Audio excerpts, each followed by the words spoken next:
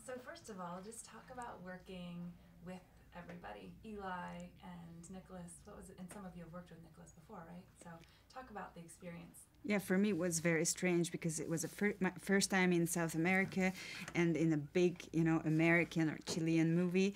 And but they all behaved with me as I was part of the team from the beginning. They already worked together before, like Lorenza and Nicolas and Eli have known each other for years.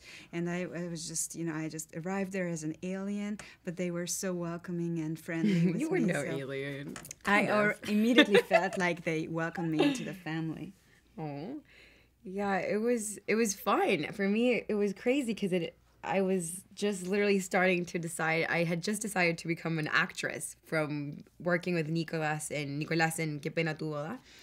And I was just so excited about this dream of mine coming true. And he had given me a part as a bartender in Aftershock. And I was like just so psyched.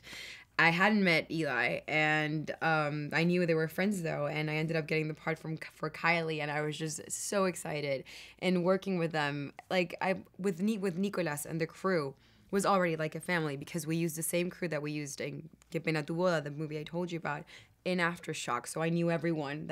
So that was such a safe environment for me. And then meeting Eli was kind of meeting the American version of Nicolas. It was so weird because they have the same humor. And it was like, okay, what's going on?